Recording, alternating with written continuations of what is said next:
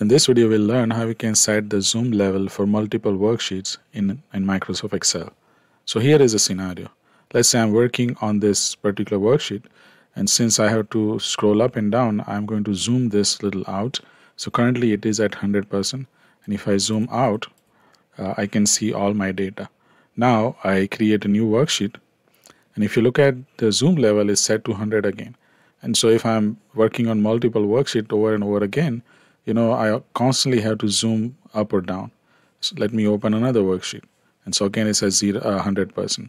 And so there's one simple trick that you can use to actually zoom all of these worksheets. So all you have to do is press Control and then click on all the worksheet that you want to set a zoom level for.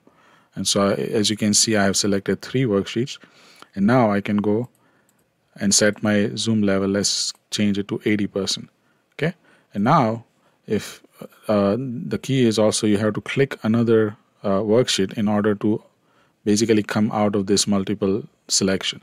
Because if you start typing, in fact, it'll type into each of these worksheets because I have selected all 3 of them. For example, here is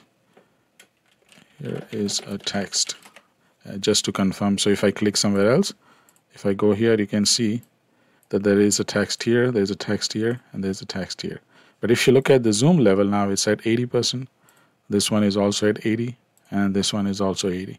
And so in this way, you can set the zoom for multiple worksheets simultaneously with just single click with Control, select the worksheet, and then set your zoom level.